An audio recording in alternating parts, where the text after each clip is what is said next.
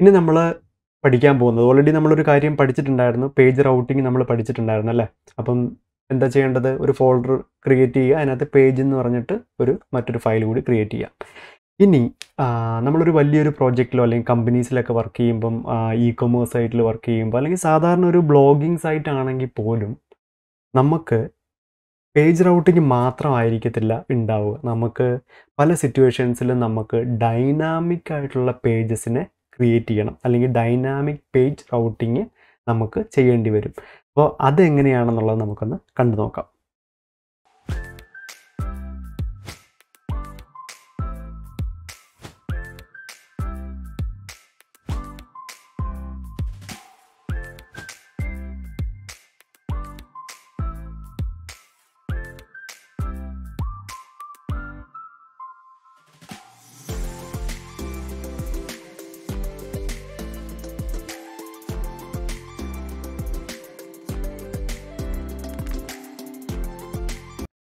Okay, അപ്പോൾ നമ്മൾ ആദ്യം നമുക്കൊരു ഇപ്പോൾ എബൌട്ട് എന്ന് പറഞ്ഞ ഫോൾഡർ ക്രിയേറ്റ് ചെയ്തല്ലോ. നമുക്ക് ഇത് കൂടുതൽ മനസ്സിലാക്കണമെങ്കിൽ നമുക്കൊരു പ്രോഡക്റ്റുമായിട്ട് ബന്ധപ്പെടുത്തി നമുക്കൊന്ന് ചെയ്തു നോക്കാം. സോ ഞാനിപ്പോൾ ഇവിടെ വന്നിട്ട് ഇവിടെ ഒരു ഫോൾഡർ ക്രിയേറ്റ് ചെയ്യാൻ പോകണം. സോ പ്രോഡക്റ്റ് എന്ന് പറഞ്ഞൊരു ഫോൾഡർ ക്രിയേറ്റ് ചെയ്തു. അതിനകത്ത് ഞാനൊരു ഫയൽ ക്രിയേറ്റ് ചെയ്തു. So page.js. ഓക്കെ, സോ ഞാൻ റിയാക്ട് ആരോ ഫങ്ഷണൽ കമ്പോണൻറ്റ് എക്സ്പോർട്ട്. സോ ഞാനിപ്പോൾ ഇതിൻ്റെ ക്യാപിറ്റൽ ലെറ്റർ ഒന്നും ആക്കുന്നില്ല. നിങ്ങൾക്കറിയാമല്ലോ, നമ്മളൊരു കമ്പോണൻറ്റ് ക്രിയേറ്റ് ചെയ്യുമ്പോൾ it should be start with a capital letter. Okay, ഞാനിവിടെ ഇപ്പം ഒരു h1 കൊടുക്കുവാണ്. ദിസ് ഈസ് എ എന്തായിരുന്നു നമ്മുടെ പ്രോഡക്റ്റ് പേജ് കൊടുത്തു, സേവ് ചെയ്തു. സോ നമുക്ക് നോക്കാം, പ്രോഡക്റ്റ്. ഓക്കെ, അപ്പോൾ നമുക്ക് പ്രോഡക്റ്റ് പേജിനെ നമുക്ക് കിട്ടിയിട്ടുണ്ട്. ഇനിയിപ്പോൾ ഈ പ്രോഡക്റ്റ് പേജിനകത്ത് അല്ലെങ്കിൽ ഈ പ്രോഡക്റ്റ് എന്ന് പറയുന്ന കാറ്റഗറിയിൽ നമുക്ക് ന്യൂ പ്രോഡക്ട്സ് ഉണ്ടെങ്കിൽ നമുക്ക് വീണ്ടും ഇതിനകത്തൊരു ഫോൾഡർ കൂടി ക്രിയേറ്റ് ചെയ്യാം. സോ ഓരോ തവണ ഫോൾഡർ ക്രിയേറ്റ് ചെയ്യുമ്പം വിച്ച് മീൻസ് അതൊരു പേജ് ആണെന്നുള്ളതാണ്. ഓക്കെ, അപ്പോൾ ഞാനിവിടെ വന്നിട്ട് ന്യൂ പ്രോഡക്ട്സ് എന്ന് പറഞ്ഞു കൊടുത്തു. ഇനി അതിനകത്ത് ന്യൂ പ്രോഡക്ട്സിനകത്ത് വീണ്ടും ഞാൻ ക്രിയേറ്റ് ചെയ്യുന്ന എന്താണ്? So page.js react arrow functional component export h1 this is new product page. Okay, so ഇതിനെ എങ്ങനെയായിരിക്കും നമുക്ക് കിട്ടുക? പ്രോഡക്റ്റിനകത്ത് /new-products. അപ്പം this is new product page അല്ല, ന്യൂ പ്രോഡക്റ്റ് പേജ്. ഓക്കെ, ഇത് സാധാരണ ഇതിനെ നമുക്ക് നെസ്റ്റഡ് റൗട്ടിംഗ് എന്ന് വേണമെങ്കിൽ പറയാം. ഓക്കെ, ഇനി നമുക്ക് നോക്കാനുള്ളത് ഡൈനാമിക് റൗട്ടിംഗ് ആണ്. അതാണ് വളരെ ഇമ്പോർട്ടൻ്റ് ആയിട്ടുള്ളൊരു കാര്യം. ഓക്കെ, അപ്പോൾ ഡൈനാമിക് റൗട്ടിംഗ് എന്ന് പറയുമ്പം, ഇപ്പോൾ നമ്മൾ ഒരു ഇ കൊമേഴ്സ് സൈറ്റിലേക്ക് പോയി കഴിയുകയാണെന്നുണ്ടെങ്കിൽ ഒരു കാറ്റഗറി എടുക്കാം. ഇപ്പോൾ ഡ്രസ്സ് എന്ന് പറഞ്ഞിട്ടൊരു കാറ്റഗറി. ഓക്കെ, അപ്പോൾ ആ ഡ്രസ്സിന് എന്തുണ്ടായിരിക്കും നമുക്ക് നോക്കാം. അപ്പോൾ നമ്മളൊരു സൈറ്റിലേക്ക് പോയി എന്നിരിക്കട്ടെ.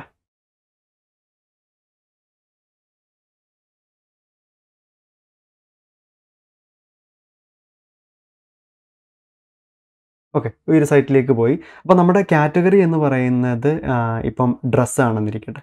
അപ്പോൾ ഡ്രസ്സിന് എന്തുണ്ടായിരിക്കും?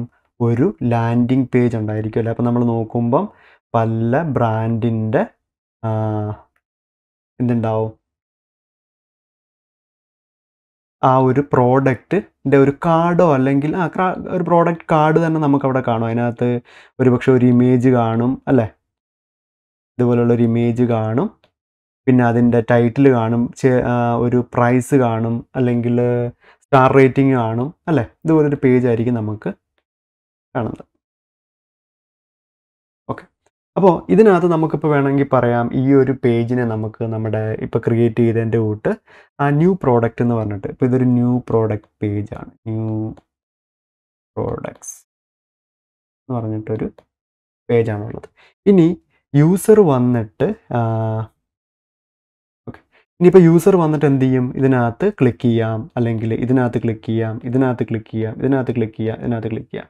അപ്പോൾ ഈ പ്രോഡക്റ്റിനകത്ത് ക്ലിക്ക് ചെയ്ത് കഴിയുമ്പോൾ പോകുന്നത് എല്ലാ പേജിൻ്റെയും ലേഔട്ട് സെയിം തന്നെയായിരിക്കും അല്ലേ? അപ്പോൾ നമുക്ക് ആ ലേഔട്ട് ഒന്ന് ക്രിയേറ്റ് ചെയ്ത് നോക്കാം.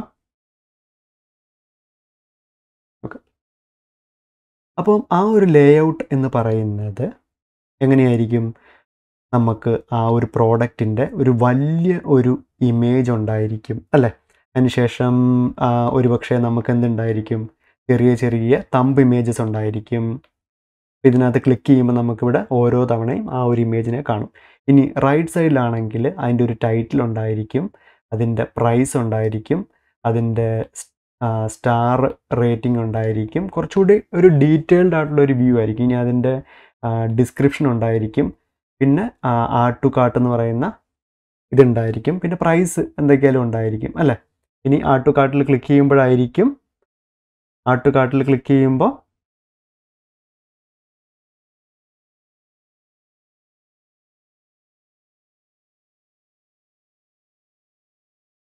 ഇനി ആഡ് ടു കാർട്ടിൽ നമ്മൾ ക്ലിക്ക് ചെയ്യുമ്പോൾ ഈ ഒരു കാർട്ടിലേക്ക് വരുന്നത്. പക്ഷേ ഞാനിവിടെ പറഞ്ഞു വന്നതെന്ന് വെച്ചാൽ ഈ ഒരു ലേഔട്ട് ആയിരിക്കും നമ്മുടെ എല്ലാ പേജ് ഡീറ്റെയിൽസിനും ഉണ്ടാവുന്നത് അല്ലേ? അപ്പോൾ നിങ്ങൾ ഇപ്പോൾ തന്നെ ഒരു സൈറ്റിൽ കയറി ഒന്ന് നോക്കിക്കോ, ഇതിൻ്റെ URL എങ്ങനെയായിരിക്കും എന്ന് നോക്കിക്കോ. ഇപ്പം നമുക്ക് നമ്മുടെ ലോക്കൽ ഹോസ്റ്റ്, നമ്മുടെ 3000, അതിനുശേഷം നമ്മുടെ ന്യൂ പ്രോഡക്റ്റ് അല്ലേ, ന്യൂ പ്രോഡക്റ്റ്, അതിനുശേഷം ഇത്രയും സെയിം ആയിരിക്കും. പക്ഷേ ഇതിന് ശേഷം വരുന്ന വാല്യൂ എന്ന് പറയുന്നത്, അല്ലെങ്കിൽ ആ ഒരു ID ആയിരിക്കും നമുക്കവിടെ കാണുന്നത്. അതായത് നമ്മുടെ ഒരു പ്രോജക്റ്റിനകത്ത് ഒരു ഇ-കൊമേഴ്സ് സൈറ്റോ അല്ലെങ്കിൽ ഒരു ബ്ലോഗിങ് സൈറ്റോ എന്തോ ആയിക്കോട്ടെ, നമുക്ക് ഓരോ പ്രോഡക്റ്റിനെയും നമ്മൾ അവിടെ കൺസിഡർ ചെയ്യുന്നത് ഒരു ID ആയിട്ടായിരിക്കും. ഓക്കെ, ആ പ്രോഡക്റ്റിൻ്റേതായിട്ടുള്ള ഒരു ID ആയിട്ടായിരിക്കും.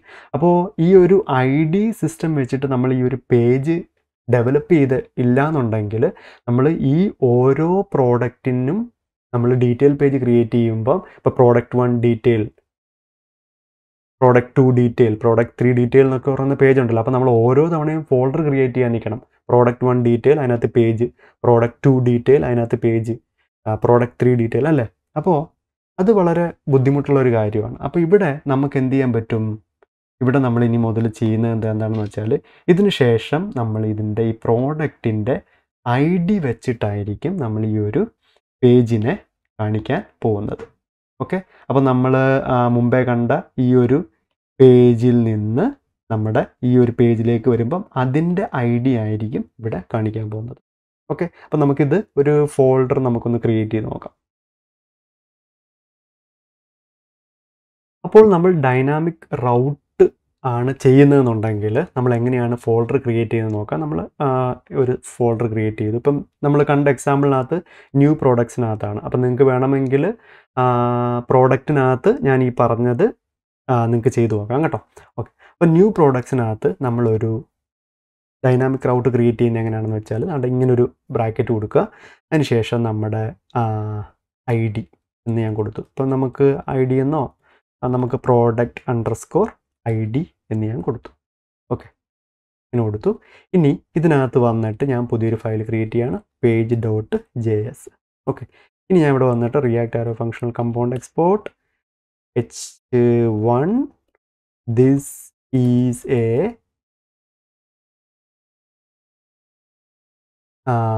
product ID page. Okay, basically ഒരു ഇന്നർ പേജാണ്, ആ ഒരു പ്രോഡക്റ്റിൻ്റെ ഇന്നർ പേജാണ്.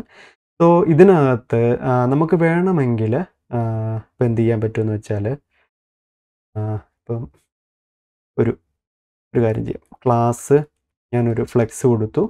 അതിനുശേഷം ഞാനിവിടെ ഒരു div here the product image will come. അതിനുശേഷം അടുത്തതിനകത്ത് നമ്മളൊരു div ക്രിയേറ്റ് ചെയ്തു. അവിടെ നമുക്ക് കുറേ കാര്യങ്ങളുണ്ടെന്നിരിക്കട്ടെ. h2 title of the product, then P-ക്കകത്ത് നമുക്ക് ഒരു ലോറിയം ഒരു 20 കൊടുക്കാം. അതിനുശേഷം നമുക്ക് ഒരു h2-നകത്ത് തന്നെ നമുക്ക് പ്രൈസ് കൊടുക്കാം. ഇപ്പം 100 ഓക്കെ $100 അതിനുശേഷം നമുക്കൊരു ബട്ടൺ കൂടി കൊടുക്കാം so add to cart okay so ഈ ഒരു ഗ്യാപ്പ് കൂടെ കൊടുക്കാം ഒരു ഗ്യാപ്പ്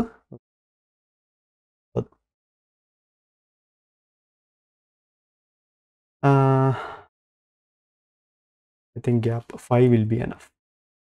അപ്പം ഈ ഒരു ലേഔട്ട് ആയിരിക്കും ഇനി എല്ലാ പ്രോഡക്റ്റ് ഡീറ്റെയിലിനും വരുന്നത് സോ പ്രോഡക്റ്റ് ID വെച്ചിട്ടായിരിക്കും നമ്മളതിനെ കാണിക്കുന്നത് ഓക്കെ ഇത് ഞാൻ സേവ് ചെയ്തു ഇനി നമ്മുടെ ഇതിലേക്ക് വന്നു ന്യൂ പ്രോഡക്ട്സിനകത്ത് ഞാൻ വന്നിട്ടൊരു 100 എന്ന് പറഞ്ഞിട്ടൊരു ID കൊടുത്തു സോ 100 കൊടുത്തു കഴിയുമ്പോൾ കണ്ടില്ലേ നമ്മുടെ നമ്മളിപ്പോൾ ക്രിയേറ്റ് ചെയ്ത ആ ഒരു ഡൈനാമിക് റൗട്ടിങ് വെച്ചിട്ടാണ് നമ്മുടെ പേജ് ഇപ്പോൾ ഇവിടെ ലോഡായത് ഇനി എൻ്റെ 101ാമത്തെ ID ആണെന്നുണ്ടെങ്കിലും സെയിം ആ ഒരു പേജ് തന്നെ ആയിരിക്കും വരുന്നത് ഇനിയിപ്പോൾ ഇവിടെ 0 ആണെങ്കിൽ നമുക്ക് എന്താ ആ ഒരു പേജ് ആയിരിക്കും വരുന്നത് അതായത് ന്യൂ പ്രോഡക്ട്സിനകത്തുള്ള എല്ലാ പ്രോഡക്റ്റിൻ്റെ ഡീറ്റെയിൽ പേജും നമ്മൾ ഇനി മുതൽ ഡൈനാമിക് റൗട്ട് ഉപയോഗിച്ചിട്ടായിരിക്കും ഡിസ്പ്ലേ ചെയ്യുന്നത് അപ്പം നിങ്ങൾ വിചാരിക്കും ഇവിടെ ഇപ്പം എപ്പോഴും നമുക്ക് ഒരു പേജാണോ കാണിക്കുന്നത് ഒരിക്കലും അല്ല നമ്മളിപ്പം 100ാമത്തെ പ്രോഡക്റ്റാണ് നമ്മൾ ഡിസ്പ്ലേ ചെയ്യിക്കുന്നത് എന്നുണ്ടെങ്കിൽ ഓക്കെ ആ 100ാമത്തെ പ്രോഡക്റ്റിൻ്റെ ടൈറ്റിലും 100ാമത്തെ പ്രോഡക്റ്റിൻ്റെ പ്രൈസും 100ാമത്തെ പ്രോഡക്റ്റിൻ്റെ ഡിസ്ക്രിപ്ഷനും എല്ലാം ആയിരിക്കും നമ്മളിവിടെ കാണിക്കുന്നത് പക്ഷേ നമ്മളിപ്പം ഇവിടെ എനിക്കത് കാണിക്കാനുള്ള ഒരു ഇതില്ല അതൊക്കെ എങ്ങനെയാണ് നമ്മൾ ഡൈനാമിക് റൗട്ടിങ് വെച്ചിട്ട് ഡൈനാമിക്കായിട്ട് കണ്ടൻറ്റ് കൊണ്ടുവരുന്നത് എന്നൊക്കെ ഉള്ളത് വേറെ സ്റ്റോറിയാണ് അപ്പോൾ ഞാൻ പറഞ്ഞു വന്നത് നമുക്കിവിടെ ഡൈനാമിക് റൗട്ടിങ് ചെയ്യാൻ പറ്റും അപ്പോൾ ഞാൻ ഓക്കെ അപ്പോൾ ഞാനിവിടെ ഇതൊന്ന് ഡിലീറ്റ് ചെയ്ത് നോക്കട്ടെ ഓക്കെ ഇപ്പോൾ നമ്മുടെ ഇവിടെ പേജ് ഉണ്ട് 100 എന്ന് പറയുന്നതിനകത്ത് പേജ് ഉണ്ട് അപ്പോൾ ഞാൻ ഈ ഡൈനാമിക് റൗട്ടിങ് ഇല്ല എന്നുണ്ടെങ്കിൽ നമുക്ക് എന്താ സംഭവിക്കുന്നത് നോക്കാം സോ ഇവിടെ page could not be found കണ്ടോ നമുക്കിവിടെ അത് കിട്ടില്ല നമുക്ക് പ്രോഡക്ട്സ് ഉണ്ട് ന്യൂ പ്രോഡക്ട്സ് ഉണ്ട് പക്ഷേ നമ്മളിപ്പോൾ 0 അല്ലെങ്കിൽ 200 കൊടുക്കുകയാണെന്നുണ്ടെങ്കിൽ നമുക്ക് ആ പേജിനെ കാണാൻ പറ്റത്തില്ല അപ്പോൾ നമ്മൾ മുമ്പേ ചെയ്തത് ഡൈനാമിക് റൗട്ടിംഗ് ആണ്